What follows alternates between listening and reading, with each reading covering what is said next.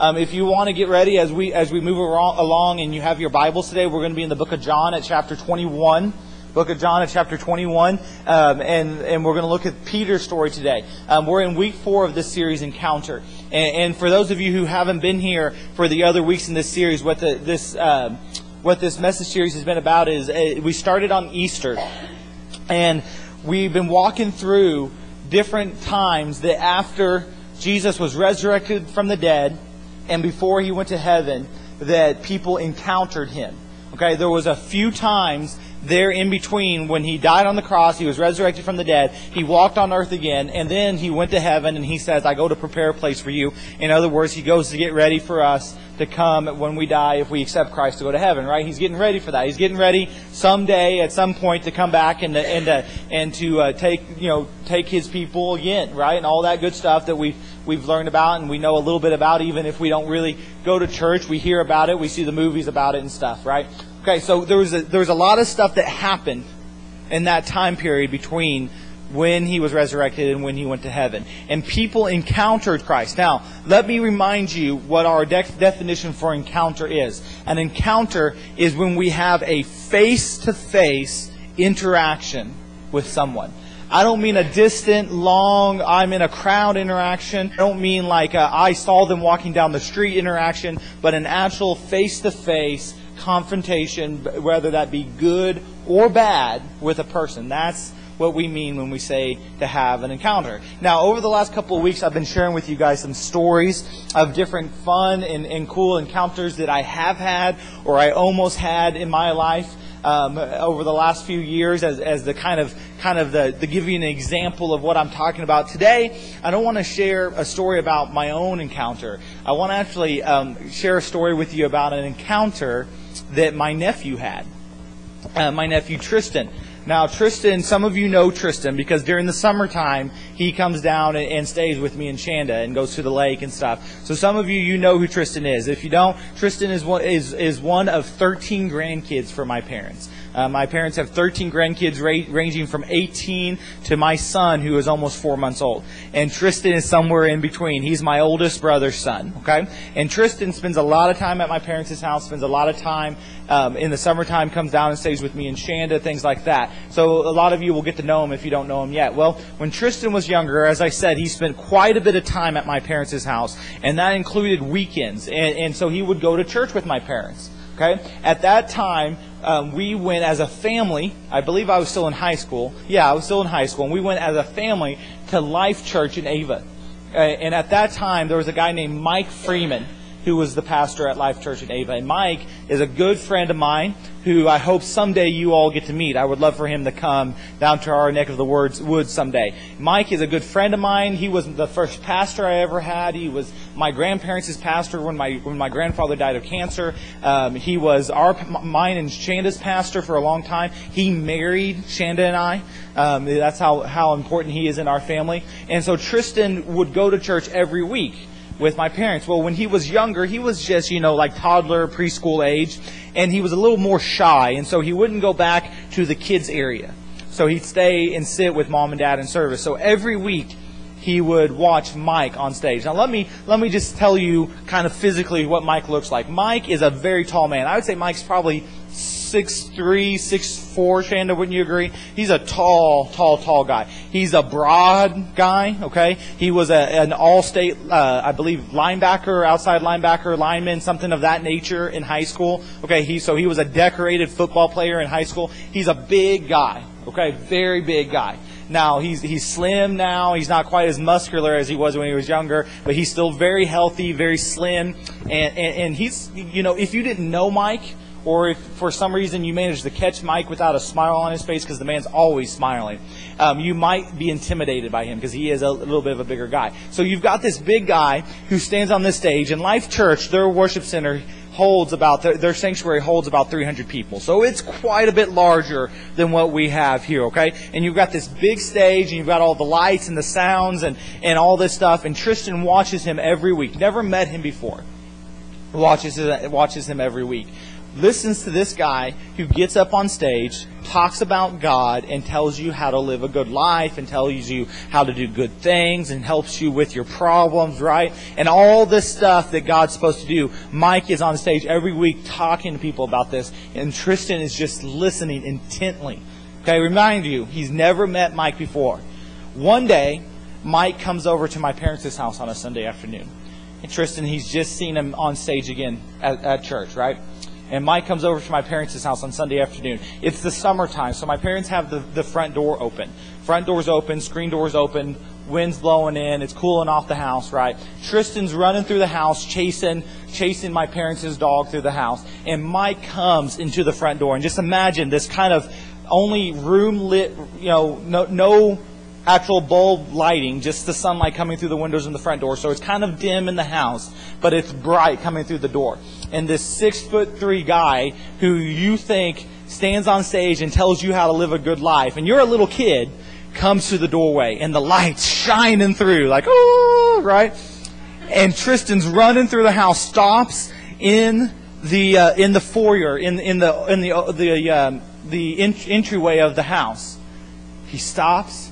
He looks up, his jaw drops, and he has this face-to-face encounter for the first time in his life with this big man who he sees on stage every week. Tristan's like 2 feet tall, and he looks at him and he just goes, "Oh my, it's God." And I'm almost positive Mike looked at him and said something along the lines of, "Not even close, buddy." That is a face-to-face encounter. That's what we're talking about here. Now, for the disciples, for Jesus' followers, when they had a face-to-face encounter with Jesus, they really did look at him and go, "Oh my, it's God." Because this is a guy who had came and claimed to be the Messiah, which means he was supposed to be the teacher, he was supposed to be their leader, he was supposed to be the guy who set them free from oppression, who destroyed the enemies of God, who took the nation who was chosen by God and made them a big deal again and released them from their captives, right? And so they think this is what that guy's supposed to be. But he comes, the Bible says, as a guy who, it says that he was so normal looking that there was no physical features about him that would have been noticeable. But something that attracted them to Jesus along the way, right? But they still, all the way through it all, they thought he was the Messiah. But this whole being God and being a human being thing, okay, that a lot of us, be honest, a lot of us, even Christians, sometimes we struggle with the idea of God being able to be God in heaven, but then being God on earth, but they're not different, but they're this. It can be a little confusing, right? And so we, even from hindsight, looking back, it goes, he is God, he's on the earth, but then he prayed to God, and it's confusing. And so they're there. They haven't had 2,000 years to figure it out. They're just there. And they choose to follow this guy anyway, saying, "I'm not completely sure what he is, but we think he might be something big." So they give their life over to this guy, right? And then he dies. And their whole life is torn apart. So when he comes back, and he starts to have face-to-face interactions with these people, there's moments like what we're going to see today when you'll hear from Peter, where they stopped, they looked up, and they said, "Oh my, it's God," because Jesus proved himself. Listen, Jesus is our salvation. I could get into the whole big thing of what God the Father, God the Son, God the Holy Spirit, all that stuff. Know this. Even though we have different names for him according to what he's doing in our lives, we have one God. We have one God who loves us so much that he endured being a human being, took on our sin, and died so that we could have life. So that we could be forgiven of all the stupid and the ugly and the dirty things that we have done.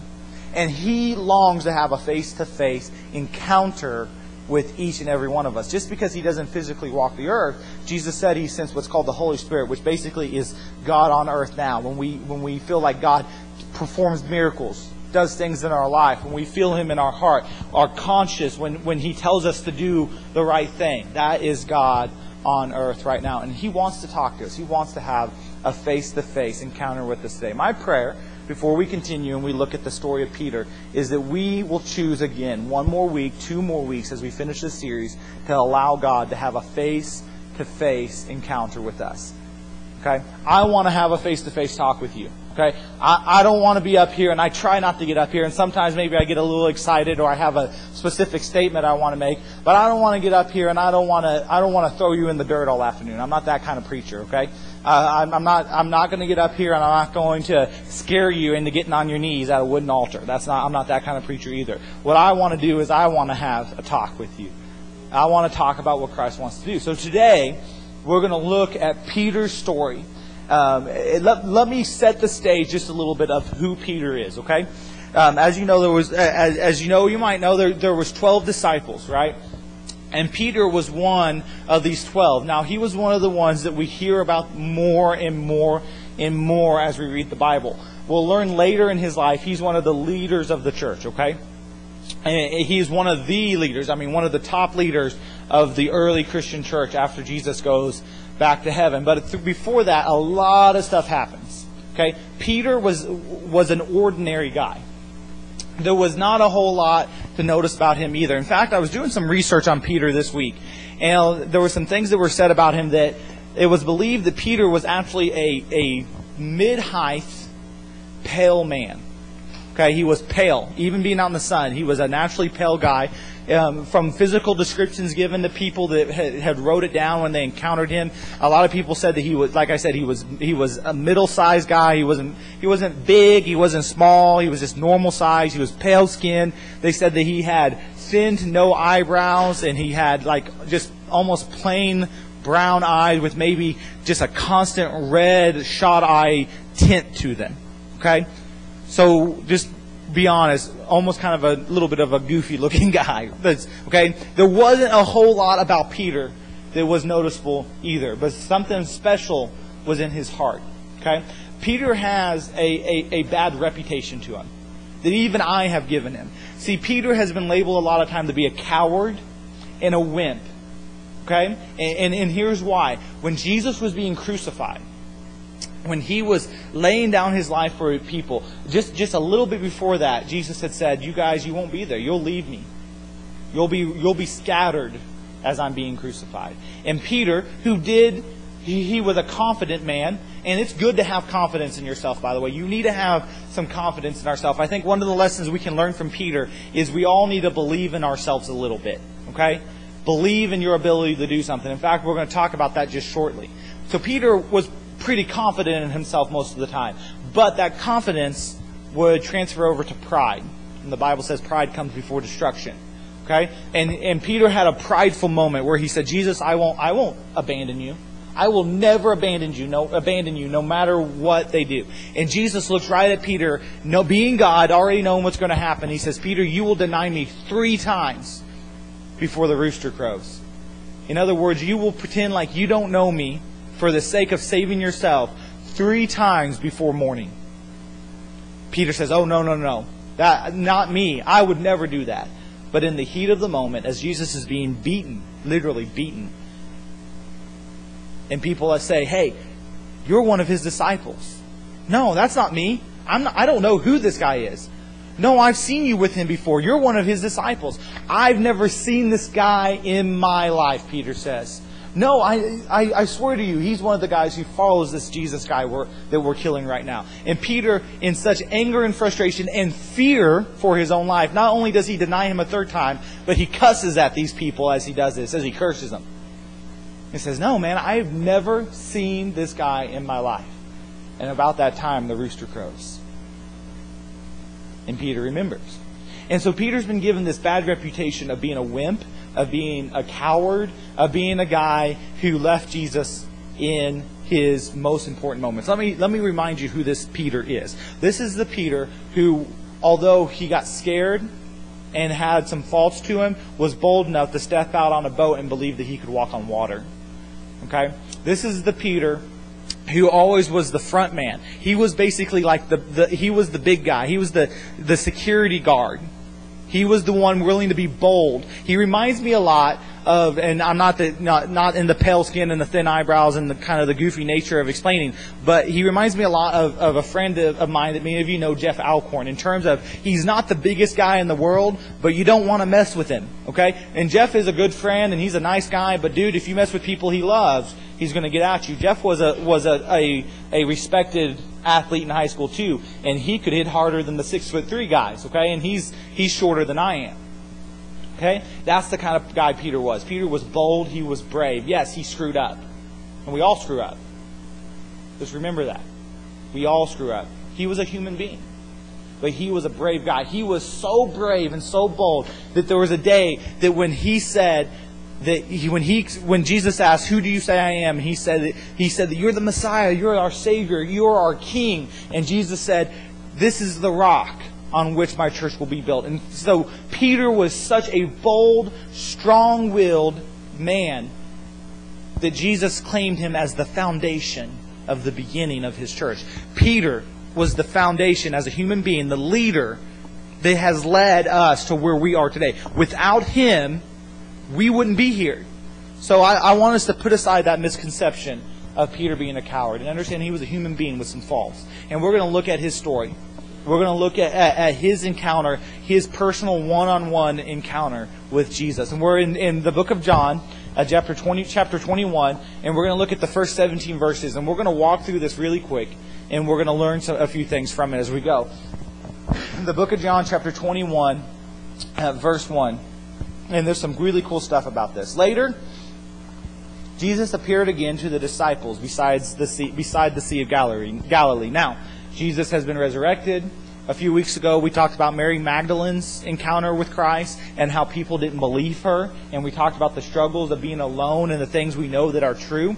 Okay. Last week, we talked about Thomas and how Thomas doubted and what it means to have faith and how it's okay to doubt and to ask questions and to try to find answers just like Thomas did. All of that stuff has happened. Okay. And it says Jesus appears again to them at the Sea of Galilee. This is how it happened. Several of the disciples were there. Simon Peter, which is the Peter we've been talking about. Thomas, nicknamed the twin. Nathanael from Cana in Galilee. And the sons of Zebedee and two other disciples. Okay? Now, really quick, I want you to remember, Peter at this point has dedicated his whole life to Christ. So has all of these other guys. And even though Christ has reappeared, he has proved to them that he is resurrected from the dead, he hasn't really done a whole lot. He's come to them and he's talked to him a few times. He's appeared to Mary. He's appeared to Thomas. He's taught him some specific lessons. But he hasn't done, at this point, any of the stuff he would do in the future. When he would give them the declaration to go and preach the gospel to all nations. When the Holy Spirit would come, all of that cool stuff. None of that has happened. So they've seen him a few times. But as far as they know, or as far as Peter is concerned, it's really still over. They can be happy that Jesus is alive again, but it's never going to be as good as it was in the glory days. Let me ask you this. You ever long for the glory days? For the best part of your life? For the highest points in your life? Maybe for some of you that was high school. My senior year in high school is one of my glory days, man. It was great. And sometimes I miss that. I miss being back in high school. Now, I'd never give up my life now. But sometimes, let's be honest, you miss those things. Or maybe you're a Christ follower and you had that moment in your life where you gave your life to Christ and how big and impactful and how excited you were. Or maybe you went on a retreat or you went to a certain event or a certain worship service or something. There was a feeling that you had, and that's a glory day for you. You want that feeling back. You want to be that person again. Peter wanted the glory days. He wanted to go back to before Jesus was arrested, captive, and crucified. He wanted the days where everything was awesome and people were being healed and the thousands and thousands were following and they were like superstars in their own backyard, right? They were in the public eye for some good reasons. And that was the glory days. The glory days were over. And even though Jesus was back, Peter felt like it's over. So what do you do when you've kind of, let's say you went on vacation or you've kind of veered this direction and you've done some different stuff in your life, or maybe you had a long took a couple days off and you had a long 4-day weekend and you had a lot of fun and you did a lot of exciting stuff and you went to wherever you went, what do you do when Monday rolls back around? You go to work, right? The fun's over. The glory days are over. Time to go to work. So what did Peter do? Well, the glory days are over. The extended weekend's done. So it's time for me to go back to work. And at verse 3 says, Simon Peter said, I'm going fishing. Now, he's not saying, I'm taking one more day off and I'm hitting the lake. No, Peter was a commercial fisherman. This is what he did for a living. He went fishing. This is how he made a livelihood. We know from historical fact that Peter had a wife. There's chances that he had a kid. Okay? So he had a job. I have to go back to my job. I need to go back to providing for my family. I'm going fishing. We'll come too, they all said. So they went out in the boat, but they caught nothing all night. So we understand that Peter is a normal man, struggling with the same things we struggle with. Struggling with the longing for the glory days or the big moments or the mountaintops in our lives. Struggling to provide for the balance, providing for his family and following God. Struggling with understanding exactly what's going on in our life in the difficult times, right? Peter is a normal guy. He's back out on his boat. He's with his disciples. They are fishing. And here is where it gets interesting. At dawn, Jesus was standing on the beach, but the disciples couldn't see who he was. He called out, "Fellows, have you caught any fish?" "No," they replied. Then he said, "Throw out your net on the right-hand side of the boat, and you'll get some." So they did, and they couldn't haul the net because there was so many fish. Then the disciple Jesus loved, which was John, who is actually writing the book of John we're reading right now, said to Peter, "It's the Lord." When Simon Peter heard that it was the Lord, that it was Jesus, he put on his tunic, for he had stripped for work, jumped into the water, and headed the shore. Now, let me say something about that right there. He put his tunic on, which means he put his robe on. In other words, he had taken off his robe, his main clothing, because he had gotten hot, he was getting sweaty and dirty, and he was working. Now, have you ever, men, women, please don't raise your hand to this, okay? But men, have you ever been mowing the yard or working outside, or maybe you did manual labor and it gets hot, and what do? You pull your shirt off, or maybe you wore layers because it was cold that morning, and what did you do? You took off your overshirt, right, and you got down to where it was a cooler layer, or maybe you took your shirt completely off, okay? That's where Peter's at today. Now, let's say you're out on a boat and you've done this. Let's say you're fishing out on the lake. You've gotten hot, you're in your trunks, you pull your shirt off, right? And then you see someone on shore that you're so excited about, you've got to get to them. So you jump in the water and you swim to shore to get to these people. Now let me ask you this. If your shirt's already off and you took it off because you were hot, you didn't want your shirt to get sweaty, you didn't want it to get dirty, okay, would you put it back on before you dove into the water? Is that not just a goofy? That's pretty much what Paul has done here. He's so excited that he sees Jesus that he's not thinking straight. And he puts his clothes back on and then dives into the water and gets them wet. That makes no sense to me. But he's not thinking. He doesn't care. All he wants to do is he wants to get to Jesus. So Peter jumps in the water and he swims to shore. The others stay with the boat and they pull the loaded net to the shore, for they were only about 100 yards from shore. When they got there, they found breakfast waiting for them, fish cooking over a charcoal fire and some bread. "Bring some of your fish you've just caught," Jesus said. So Simon Peter went aboard and dragged the net to the shore. There were 153 large fish, and yet the net hadn't torn. "Now come and have some breakfast," Jesus said. None of the disciples dared to ask him, "Who are you?" They knew it was the Lord. Then Jesus served them the bread and the fish. This was the third time that Jesus had appeared to his disciples since he had been raised from the dead.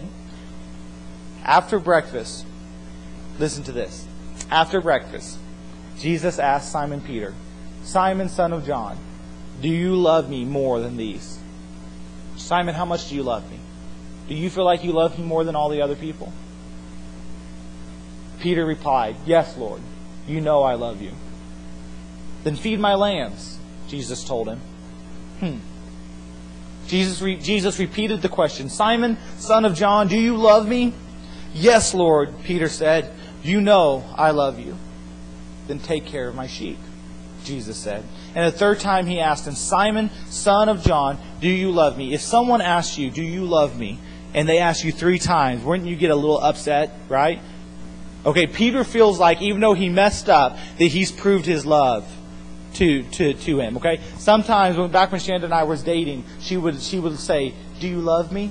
Well, yeah, I love you. I tell you I love you all the time, right? And it would frustrate me. Why are you asking me? Of course I love you. What would make you doubt that I loved you? But I come to know over time, men, you'll understand this. Listen to women, okay? They kind of know what they're doing sometimes. They kind of know how they feel. And I learned over time that the reason she was asking me, do you love me? It wasn't because she wanted me to say, I love you. It's because she wanted me to show her that I loved her. Jesus was at this point where Peter had denied him. Peter hadn't been showing Jesus much love. And he's asked him 3 times, do you love me? And all 3 times, Peter says this on the 3rd time. Peter was hurt that Jesus asked the question a 3rd time.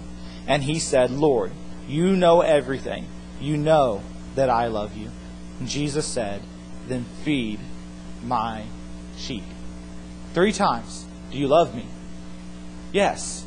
3 times he answers with an answer that is almost the same. Take care of my lambs. Feed my sheep. Feed my lambs. Do you love me? There's a few things I want us to learn from Peter right here.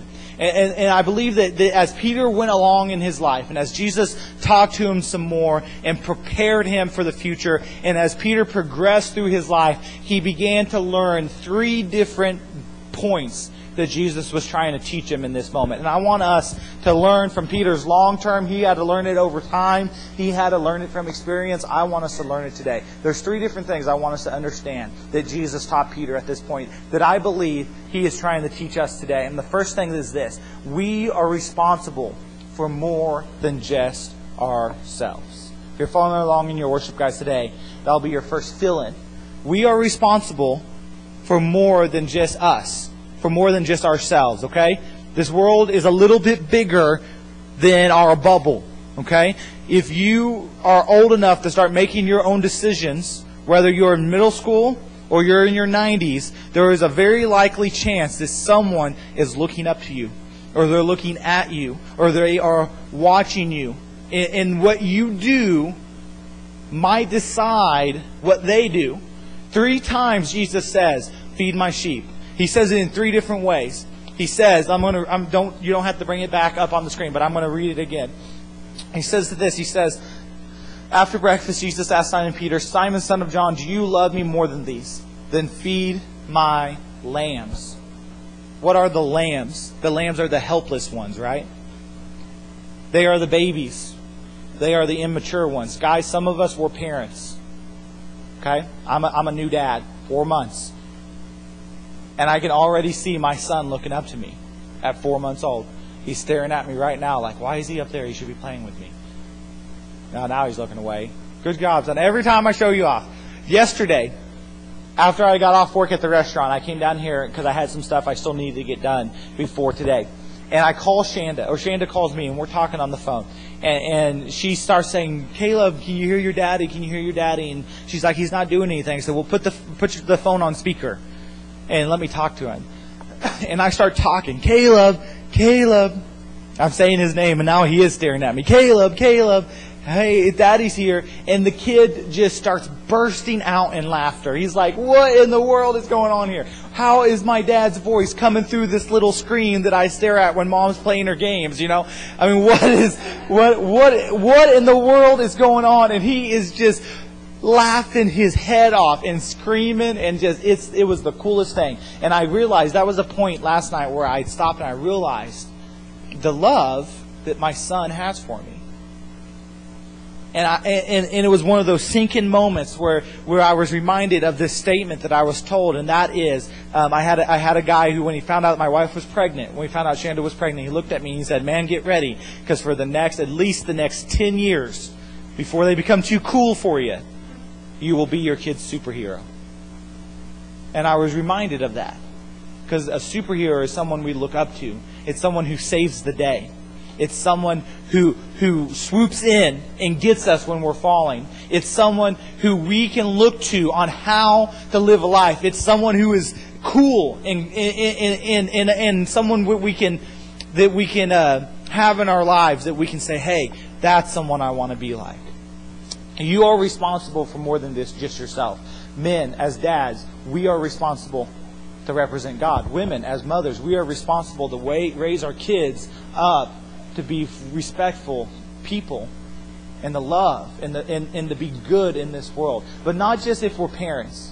Maybe it's in your job. Maybe you're a supervisor, or maybe you're the person who has the level head in a place where there's not a lot of level heads. Or maybe you just have people in your life who you've been helping or who just look at you and you know that they're watching you. Listen, you're responsible for them. You are responsible for how you represent God. You are responsible for how you live your life.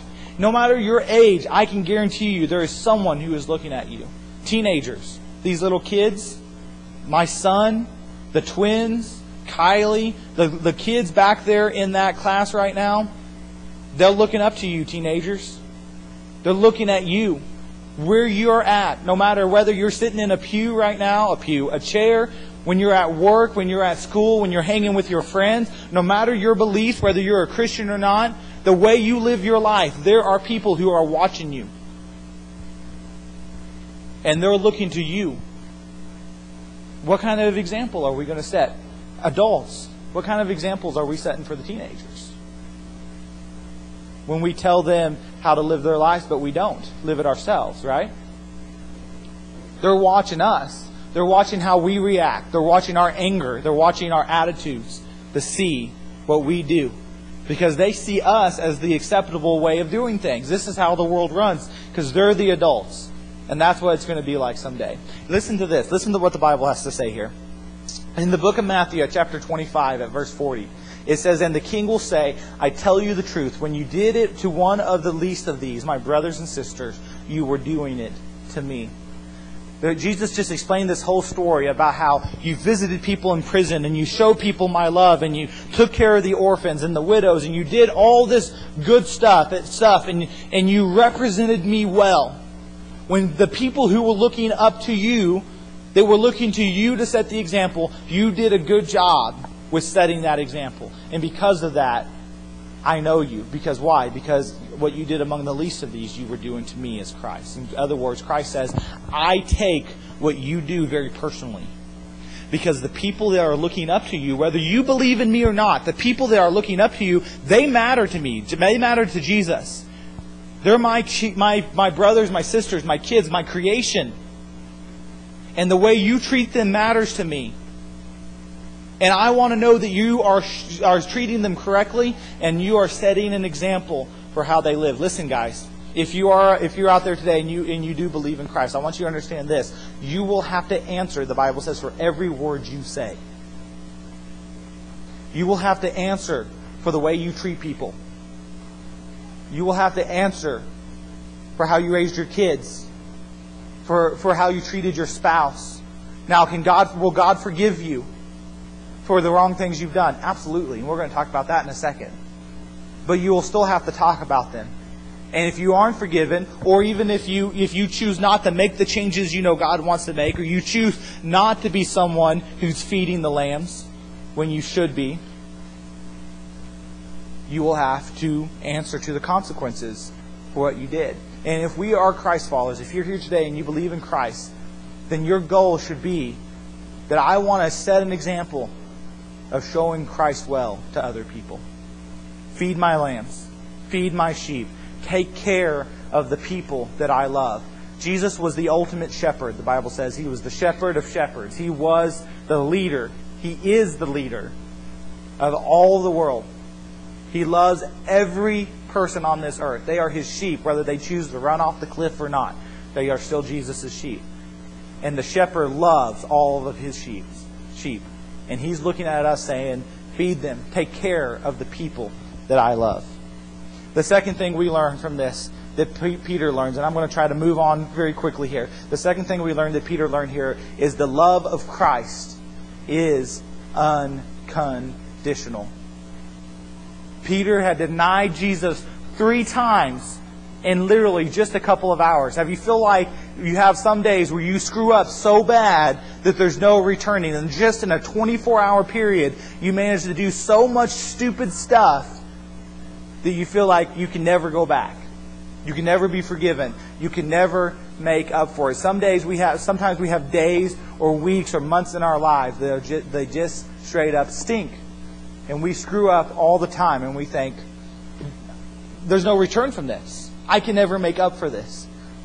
Listen, this is a guy who said, I am 100% committed to you, Christ, and then denied Jesus 3 times. Let me tell you what that's called. That's called a relapse. Okay? If you're struggling today with an addiction, a hang-up, a habit, and you do that and you relapse, that's okay. We are human beings. We are imperfect. We are broken people. Okay? I have messed up this week. We all have. But the love of Jesus is unconditional. It says that no matter what we've done, it says that no matter how far we've gone, it says no matter the life we've lived on every other day besides today, that today is a new day. And Christ will forgive you. Christ still loves you. And He still wants to be in your life. The Bible says this in the book of Romans at chapter 8, and this is the Living Bible translation. This is a very simple way of saying this. I thought I said it very well. It says, but despite all this, overwhelming victory is ours through Christ, who loved us enough to die for us. For I am convinced that nothing can separate us from His love. Death can't, life can't, the angels won't, and all the powers of hell itself cannot keep God's love away. Our fears for today, our worries about tomorrow, or where we are, high above the sky or in the deepest ocean, nothing will be able to separate us from the love God demonstrated by our Lord Jesus Christ when He died for us. Listen, you are never too far from God. Peter denied Christ 3 times. And Jesus said, you did not stop being the rock, the foundation, the level-headed man who I would use to lead the church in the future. You would not stop being the person who I have given a purpose to, and who I love, and who I have forgiven.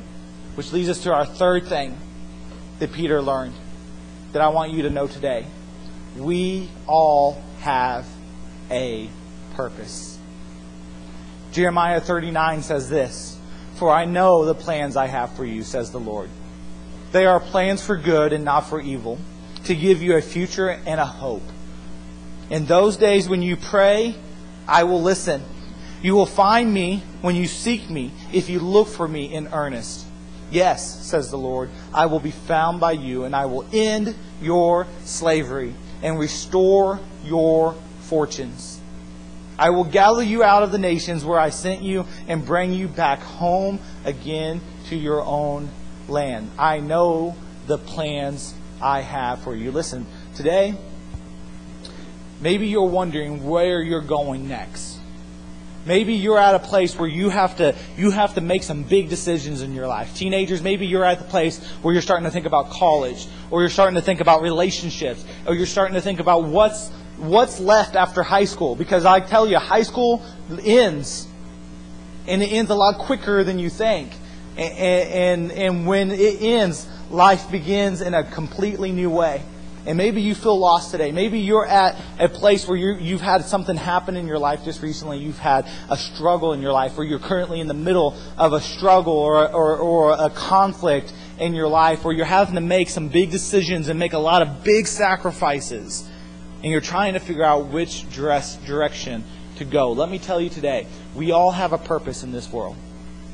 As long as you still have a pulse, as long as you don't drop over dead as you stand up today, God has a purpose for you. He will still use you. But as He says here in Jeremiah, He wants to bring you out of your slavery. He wants to get you past your past. He wants to get you past your conflicts and your addictions and your problems. He wants to direct your life. He has a plan for you that is greater than anything we can come up with. A lot of people think that there's this Christian word that's used, called. There's a very Christianese word that some of you might have heard called anointed. Oh, that person's anointed, right? Let me tell you what anointed means. To be anointed means that God has planned it for you. That's what it means. That God has given you a purpose. That He has a plan. And when you are anointed, it means that you are doing what He has created you to do. That doesn't mean that you have to get up on a stage and you have to be a preacher, or you have to sing music, or you have to do this and that. God has planned for some people to be accountants, and some people to be veterinarians, and some people to be doctors, and some people to be professional football players, and some people to be, whatever it is that you're wanting to do with your life. God might have anointed you to do that. Planned your life out to be that way. And not just to do it, but to do it with excellence, and do it in a way that brings Him glory, and do it in a way where people will go, wow, that's a person that I can look up to. Wow, they've got a level head on their shoulders. Wow, they have got this figured out. And you can say, no, I don't have this figured out. God has this figured out, and He's the one who's brought me here. See, Peter later would preach to thousands of people. And after the Holy Spirit came, and it says that the power of God was so awesome that everybody who was at this one place at this one time heard the Word of God spoken in their own languages. And there was people with multiple different languages there. And they all heard the Word of God spoke from the same people in their own language. And people said, they're drunk. They're trickery. This is witchcraft. And Peter was the one who stood up both to the naysayers and to the ones who were saying, wow, look how good the disciples are. And he said, no. This is not us. This is God. Because God had a plan for us. And because we chose to follow God's plan for us, we are successful. Because we accepted the unconditional love of Christ, we are able to do something with our lives. God has purpose for you. God has people He wants you to be an influence on. And God has a place He wants you to go. One place we're all going. Okay? We're all going out of these doors. We're all going into this world. And as fun as it can be on Sunday mornings, and as great as it is to come to a place with no stress, when we go back out there, the world hits again. And what we have to decide is who we're following and who's leading us as we lead other people. Because no matter who you are and what you believe, you're leading other people whether you like it or not. My prayer today is that you will choose to follow God. My prayer today is that when you choose both to do positive things in the people's life, or you choose to be negative, and I'll be honest, some of us today, we have times during our week, and I'm included, where we choose to be negative, whether it's in a small way or a big way, on purpose. Whether we're angry, we're upset, or we just don't care, or that's just how we like it, we choose to be negative people. And that negativity is going to come back on us. When we leave here, we have to choose what we're going to do. We're going to have to choose how we're going to represent our lives. Whether you choose to take Christ with you or not, you have to choose what you're going to do. My prayer today is that you will choose God, and you will let Him lead you. Okay? Let's pray. Father, thank you so much. Thank you so much for